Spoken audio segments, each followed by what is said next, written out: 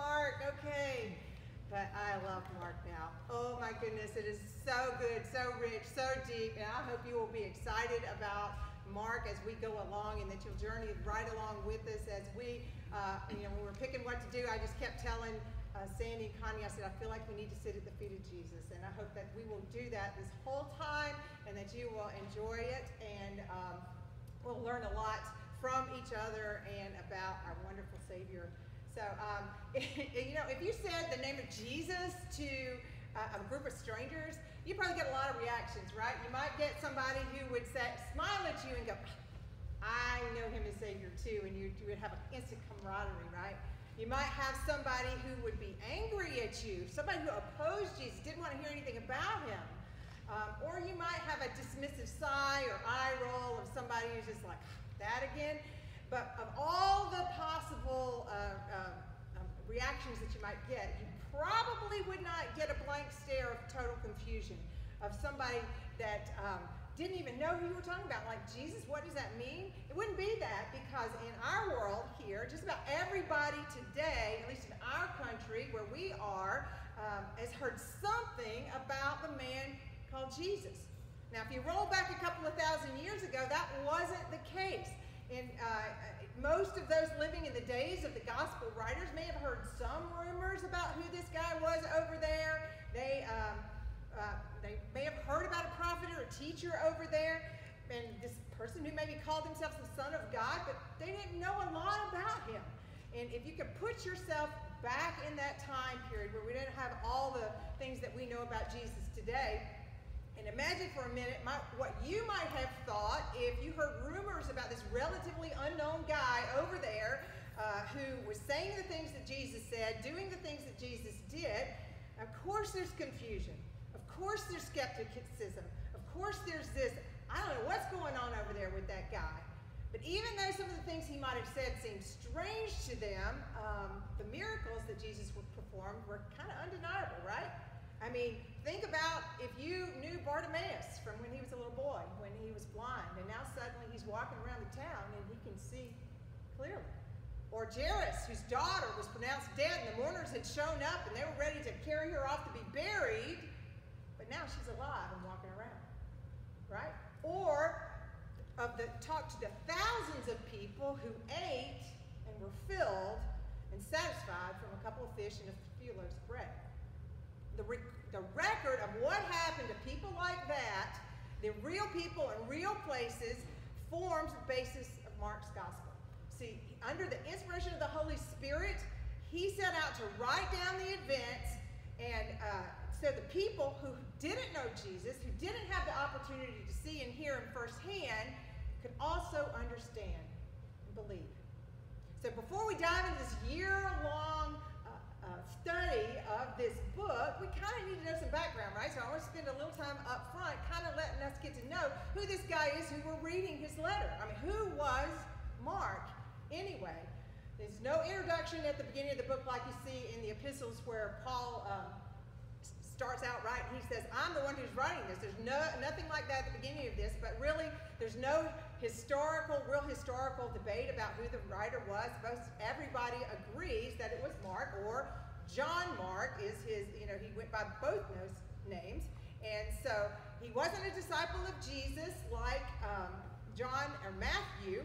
However, he was part of the early church. So I want to just give you a quick timeline of what the Bible does tell us about Mark, or John Mark. And I'm not going to read all of these. You can write them down and look at them, or just scan over them as they go through. But I just want to kind of tell you what the Bible tells us about who this guy is.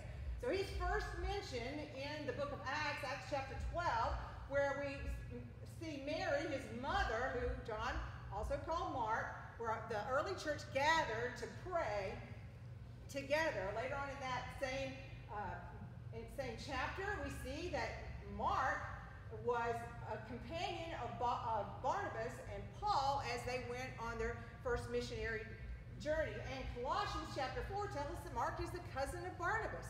And so sometime later, Paul wants to go back to the cities And so he deserted, before I get to that, but he deserted them on one of their missionary journeys, and he was their helper, but he didn't stay around long. So he deserted them and left return to Jerusalem. Now, the Bible doesn't tell us why he left, doesn't say what the problem was, but this was after a fairly fruitless, seemingly fruitless trip to Cyprus. So maybe he was discouraged, maybe he was tired, maybe he was just like, I'm done with this, I don't know. But later on, in Acts chapter 15, Barnabas wanted to take Mark with them and go on another journey where Paul was saying, let's go and check up on the people that we visited already. But it says Paul didn't want to take Mark with them because he felt like that he had deserted them and didn't stick around. And there was such a sharp disagreement between Barnabas and Paul that they parted company. And Paul and Silas went one way, and Barnabas took Mark and went toward Cyprus. So there was this split, this chasm, this problem between Mark and Paul for a long time, but that's not where the story ends. In Philemon, Paul mentions Mark and calls him, this is way late after this, that he calls him a fellow worker. And so the last mention of Paul in the New Testament is at the end of Paul's life. In 2 Timothy, he tells Timothy to go get Mark and bring him with you because he's helpful to me in my ministry. So they have come back together and they've worked out their stuff. And so this is what we know about Mark from the scripture. It's always encouraging, just as an aside, when you read these kind of things, these guys who were used so powerfully by God, Paul and Mark and Barnabas and all these guys, they had problems just like we do. They had disagreements and they had to work through it and they had to really come around restoration and wholeness. And it's so encouraging to me that these guys were not just superhuman sort of guys. They had their problems just like we do. And so that's what we know from Scripture. Let me tell you a little bit more about where Mark got his information. He wasn't like a disciple, like I said. Didn't hang around with Paul like Luke did to get his information. So his information, most of the history really agrees that he was informed by Peter. So he got it from a eyewitness, from a pretty reliable eyewitness at that, and he wrote down what Peter said, what Peter told him under the inspiration of the Holy Spirit, and that's what forms the basis of the Gospel of Mark. And so it is also the first Gospel written in 55 to 65 AD. And it's not the first book of the New Testament, but it's the first gospel, the first record we have of Jesus' life. And why is that important when it was written, as opposed to hundreds of years later?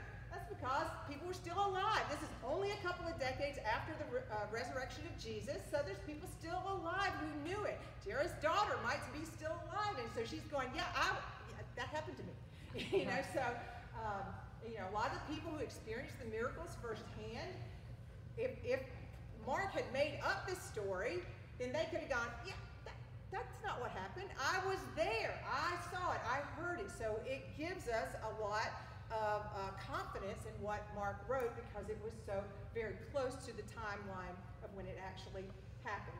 And so his audience is the church in Rome, or specifically Gentiles. Now, it's important to note that he's writing to this group because, when you write a letter, if you're writing a letter to your boss, it has a whole different content than if you're writing to your sister, right? So you leave some things out and explain some things to your boss that your sister might know firsthand, or vice versa. So it matters who we're writing to, and this is specifically because you'll see in this gospel that it is a gospel of action, and that plays to this the church in Rome because they were used to power and authority. So he talks a lot about Jesus' power and authority, which would have made a big difference to those in the church at Rome. Now, while all the Gospels tell the same story, Mark emphasizes him as the Son of God and gives us all of this stuff. It goes rapid fire through the stories of Jesus and his miracles. And so as we move along, you're going to notice that one of Mark's favorite words is immediately or straight away or some other word like that. It says that in some translation. And Mark uses it 42 times in 16 chapters. 42 times. It's only used 12 other times in the whole of the New Testament. And if you notice that the title of our series is also called Following Jesus Immediately. I picked that word on purpose because that's the point. When we recognize who Jesus is, it demands a response, and not a response that I'm thinking about, a response right now. So I know you're the Son of God. I know you're God in heaven. I know you have died for my sins. The answer is yes, and yes right now. And so that's why I picked that. So the Gospel of Mark uniquely puts way less emphasis on Jesus' teaching and points again and again and again to his power and his authority, and reminds us that we just can't take his teaching without also realizing and accepting Jesus is also God. That's the point, and that's the singular point of the whole gospel. Now, before we jump right into the chapter, I want you to notice that this chart is back there on that back stand. If you didn't get one, pick it up, because we're going to refer back to this over and over and over as we go through. And this is just a timeline of Jesus' life.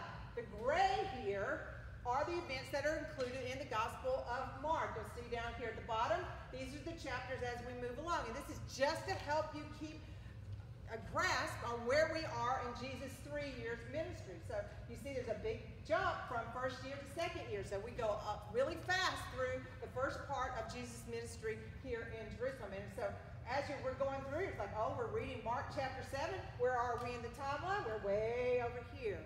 So I just want to help you see where we are, and so you can just kind of see what's going on. It's not my chart. I found it. I thought it was really helpful. So just keep that with you, and we'll come back to that over and over. Hope that will be helpful for you to see what's going on with everything else that's going on in his life. So let's jump right in to Mark chapter 1, verse 1. And this is the beginning of the gospel about Jesus Christ, the Son of God. Now this is the thesis statement, if you remember your English, for the rest of the entire book. This is what he's about. This is the title. This is the theme. This is everything else that you're going to read for the next 16 chapters is under this heading. Okay? The beginning of the gospel about Jesus Christ, the Son of God. And all of these words are important in this. So I want to spend a little time right here just kind of unpacking this a little bit, because it does lay the foundation for everything else that goes on in the book. So let's start with the first one, and that's the beginning, right? When he says beginning, what does that imply, right? It's not just the beginning of the letter, not just the beginning of the chapter, not just the beginning of the book. It is the beginning of everything else that's going on in the chapter. Chapter 1 is not the beginning. The whole book is the beginning. It's not over. The story of Jesus is not over when it gets to the cross and the resurrection and the ascension. What Mark writes in the entire book is the beginning of the gospel. So it's obviously not exhaustive here, as if one book could hold all there is to know about Jesus. It's not possible. But there is enough in here to tell us who Jesus is and what he came to do for us. Now, let's jump to the end of the verse, the Son of God, okay? So, a lot of people say that the lineage or the family tree of Jesus is in Matthew and Luke, but there's not anywhere else. But, as I was thinking about this, I'm like, I think there is a family tree here, right? It's not this long bunch of hard names that just goes on and on for a whole chapter. But it is very simple. Mark is very pared down. He doesn't say a whole lot of fluffy stuff. He's right to the point. And what he's saying here, Jesus, Son of God. That's it.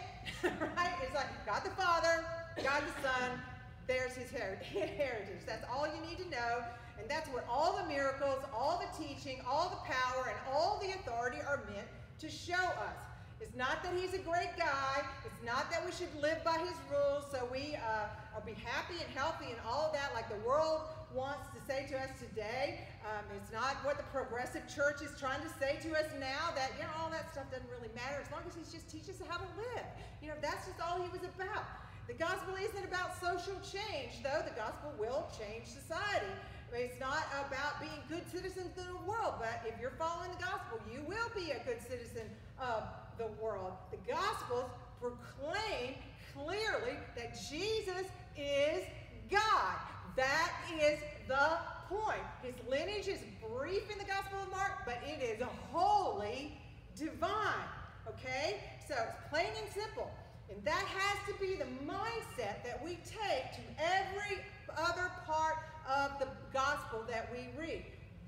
the most important thing. This is what Mark is about. And it has got to be supreme in our thinking when we study these Gospels and we want to learn about Jesus. You cannot take him without his divinity. You can't do it. Okay? So the next thing, back up, we're going to look at Jesus Christ. Now we're so used to saying Jesus Christ, it's like, okay, is that his last name? Christ is not Jesus' last name. Christ is a title. Okay? And if you were asked to define what does Christ mean, you might say Savior or Messiah, and you would be right? That's essentially correct, but there's more to it than that. And it's important that we understand this word because it gives insight to what the first century people who heard this word thought. And it helps us understand why people reacted the way they did when he said Christ, or people called him Christ. So let's do a little word study. Now, if you don't like word study, just hang with me. We'll get through it just really fast. And some people really like that because it does get depth to what we're talking about. So the word Christ in the Greek is Christos, okay? And that is a translation of the Hebrew, which is Mashiach, which means Messiah. And that word Messiah means anointed, okay? So the Christ means the anointed of God. That's what the word means. And so to anoint, literally means to pour something on something else. If you think about the Good Samaritan, when the man had wounds, he took the oil and wine and he poured it on. That was anointing those wounds that he had. It was actually, this word is where we get our word for ointment.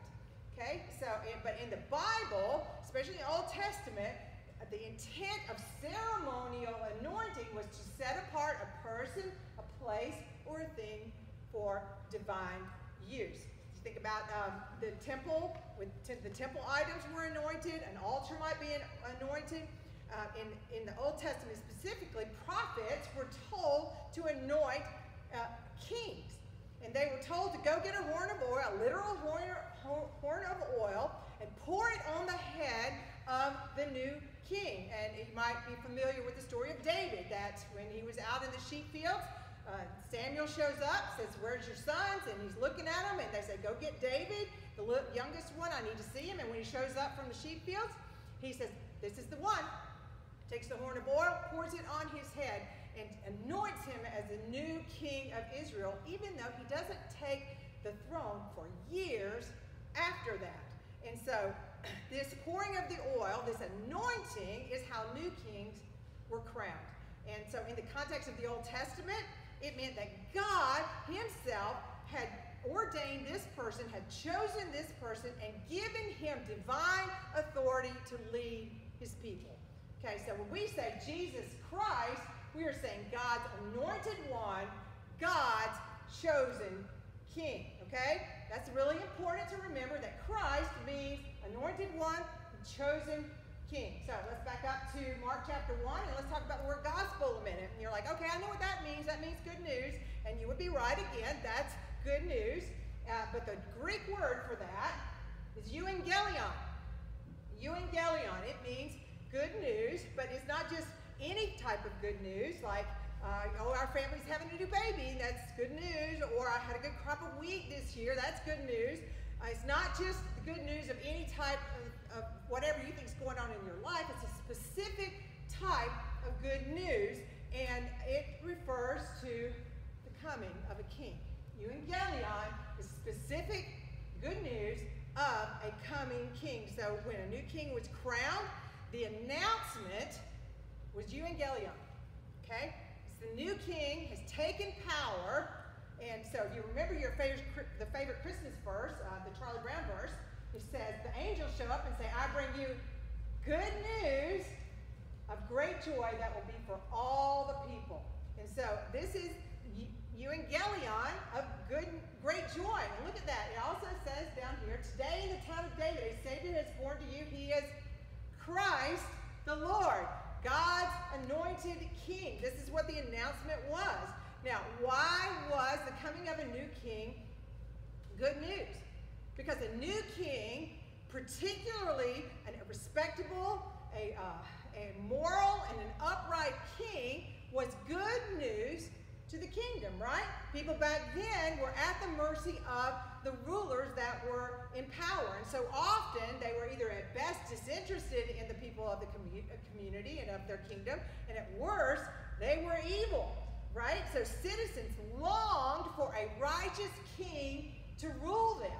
And that meant prosperity, peace, end of war, stability, and justice. Because back then, there wasn't any court system like we know here in our country, right? And imagine what it would be like to live in a place where there was no police, no court system, where the weak and the old and the poor were subject to the whims of anybody who was stronger than them. So the announcement of a good coming king back in the Old Testament brought a sense of relief. Now they have a righteous judge. Now they have someone that they can turn to. And the good news was to widows and orphans and the poor and the downtrodden and prisoners, this was great news to them. If they had a moral king on the throne, they had somebody to appeal to and to turn to for protection and for justice. And this is exactly what you see written in Isaiah 61 and later read by Jesus in the temple when he says, "This is fulfilled in me." Isaiah 61 says, "The Spirit of the Lord is on me because the Lord has anointed me to preach the good news to the poor, bind up the brokenhearted, proclaim freedom for the captives, release from darkness for prisoners, and to proclaim the year of the Lord's favor." And this is Evangelion. This is what it is. This is good. The good news that Mark starts off with is that Jesus has taken place as ruler. The chosen king picked by God is on the throne. That's what the message is. And as we're going to see as we move along through all of these chapters, how many times Jesus talks to his followers about the kingdom of God. It's not like the kingdom of earth.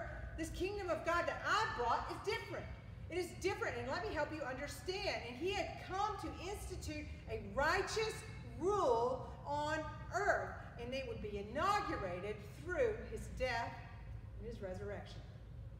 So when people came from the first century, heard the words Christ, they heard the words Messiah, they heard the word gospel, it is wholly connected to this idea of a king and his kingdom. So they hear it with different ears than we do today. So when the people of the first century heard that, it was very important to them, and it changed it. So they got their attention really, really fast when they said that. They said, wait, what? New king? He's come? So this is super important for us to remember as we go along. Mark was announcing and about to give testimony and witness to the power and the authority of Jesus as the anointed one of God.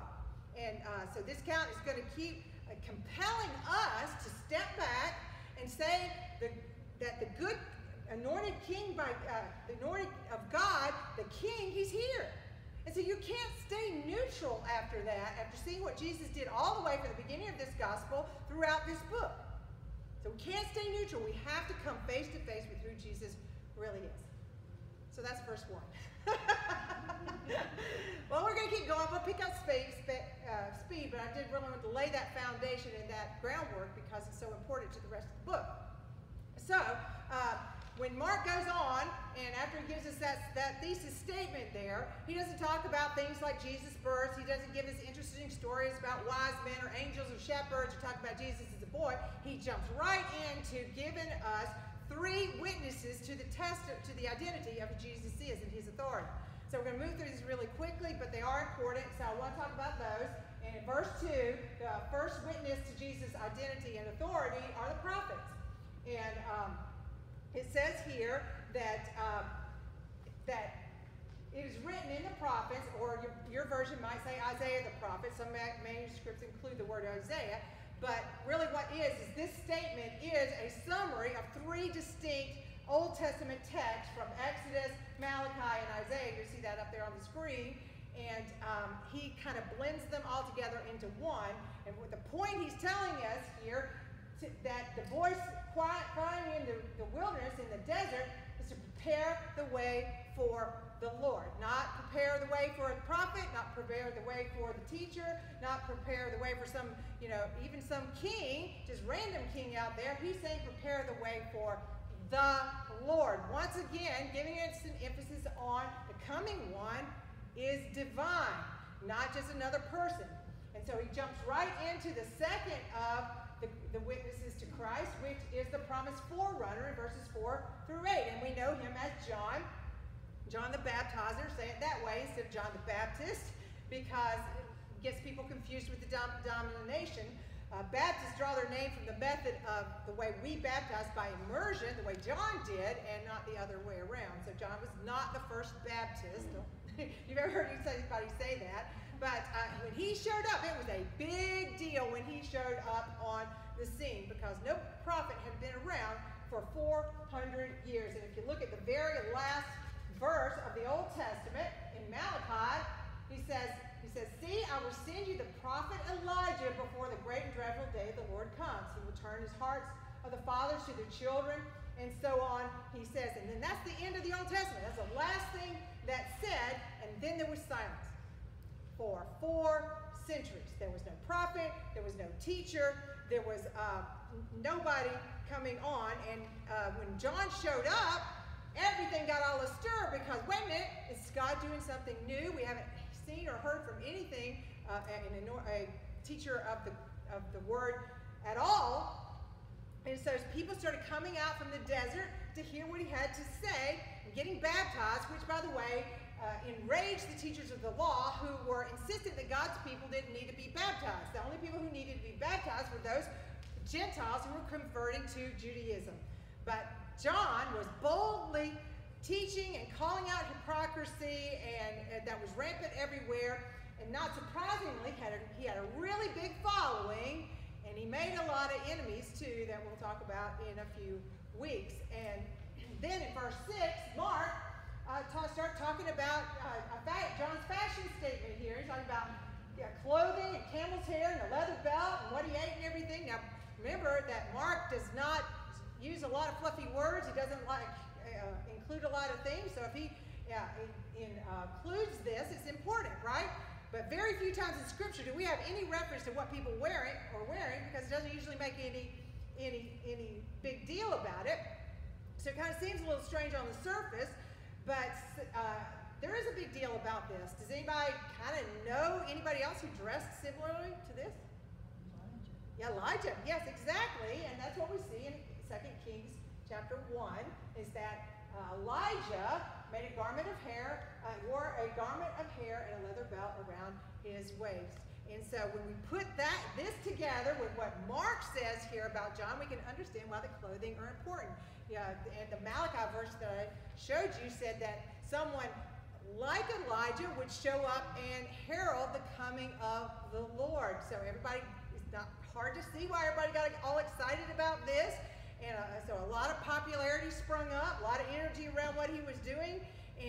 But instead of John embracing his own fame and his own popularity, he was totally aware of his place and what he was there to do, which is what is said in verse 7 and 8. He said, after me will come one more powerful than I, the thongs of whose sandals I'm not worthy to stoop down and untie. I baptize you with water, but he will baptize you with the Holy Spirit. Now, everybody wore sandals back then, but rich and influential people did not touch their own sandals. They had somebody, a servant in their household, who would come and take the sandals off and put them on so they could get their hands dirty. So they had slaves to do that. So John is saying here, this one to come after me is so exalted, so grand, so much higher than me, I can't even do the lowest form of service to him. I can't even untie his sandals because he's so much greater than I am. He's basically saying, Messiah's coming, I'm nothing, he's everything. And the baptism he's saying I'm doing now, this is only a foreshadowing of the real baptism of the Holy Spirit that he is bringing. And then Mark goes on to tell us about the baptism, and it's recorded in all 4 of the Gospels, and so it's super important. Anytime we see something in all 4 of the Gospels, we need to pay attention to it. But Mark gives us one sentence about it. He doesn't tell it hardly anything, but his emphasis is what happened in the baptism and what happened after Jesus' baptism, and that's where we get the third and final witness to Jesus' power and authority. And that's the Trinity itself in verses 9 through 11. Jesus was coming up out of the water. He saw heaven being torn open and the Spirit descending on him like a dove. And a voice came from heaven, "You are my Son, whom I love. With you I am well pleased." And so we have the prophets, we have John, and now the Father and Spirit giving witness to the authority, the identity, and giving approval to Jesus. And notice what it says here, that the heavens are torn open. Not just opened up, but torn open. The dome of the celestial ceiling was just ripped apart, very much like what it says in Isaiah 64. "Oh, that you would rend the heavens and come down, that the mountains would tremble before you." God the Son did come down. The heavens were ripped open. And this verse from Isaiah is fulfilled right here at Jesus' baptism, again testifying to the divinity of Christ. He is the Lord, God the Son. And so this voice of approval comes directly from the Father. He says, "You're my Son, whom I love. With you I'm well pleased."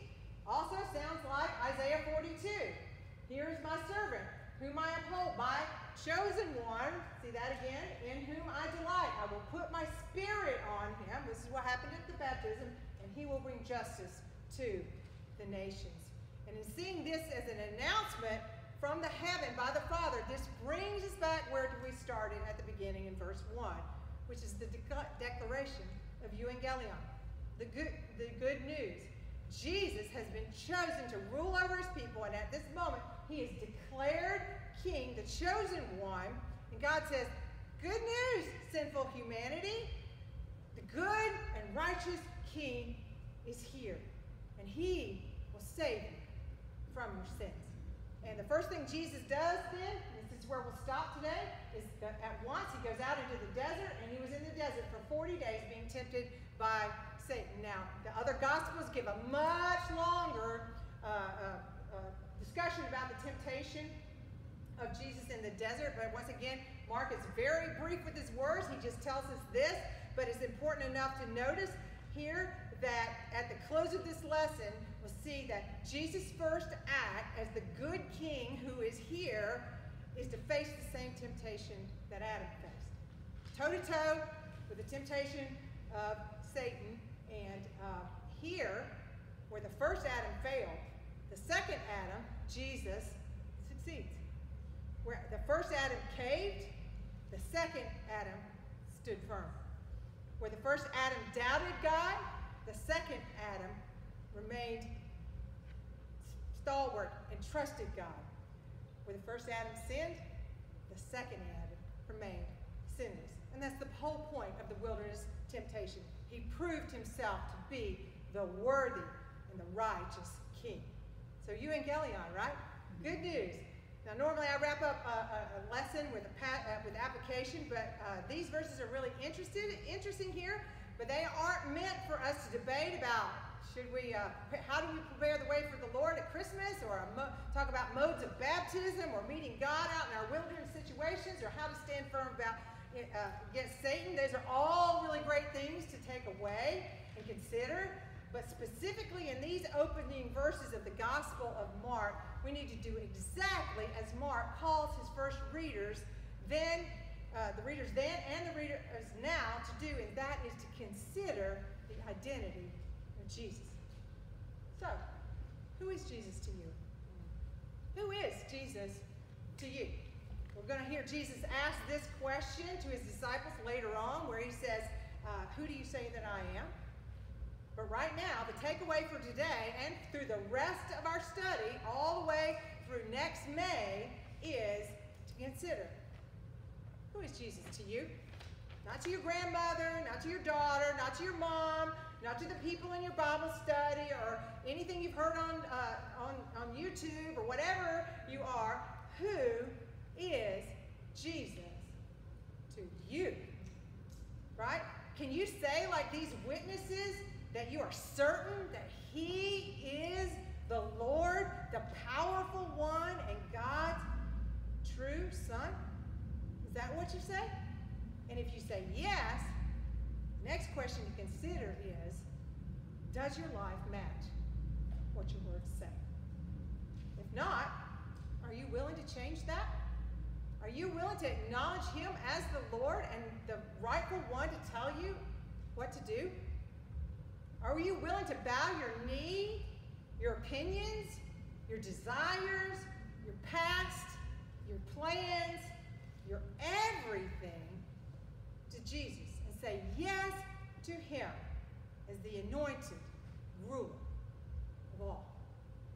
Because it's what we do with our actions that really is the true test of whether we really believe. Amen? All right, God, we thank you so much for this rich and deep book. We thank you for the announcement of Evangelion to us that the righteous King is on the throne. But it's not a righteous King that's far away that we can't approach, but you invite us to come to you right now.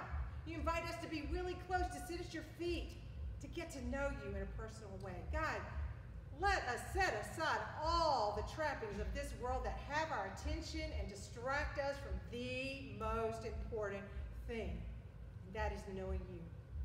God, let us take this time that we have to dwell in your word to be drawn closer to you and know you as King of Kings and Lord of Lords.